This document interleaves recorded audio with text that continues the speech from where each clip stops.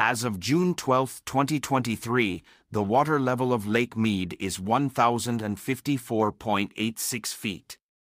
This is 174.14 feet below full pool of 1,229.00. The water level has been rising since April, when it was 1,049.77 feet. The rise in the water level is due to a combination of factors, including increased snowmelt in the Rocky Mountains and increased rainfall in the southwest. However, the water level is still well below historical averages. The long-term decline in the water level of Lake Mead is due to a combination of factors, including climate change, population growth, and increased water use.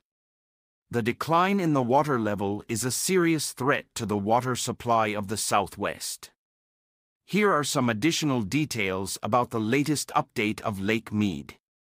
The water level has risen by 0.12 feet since yesterday.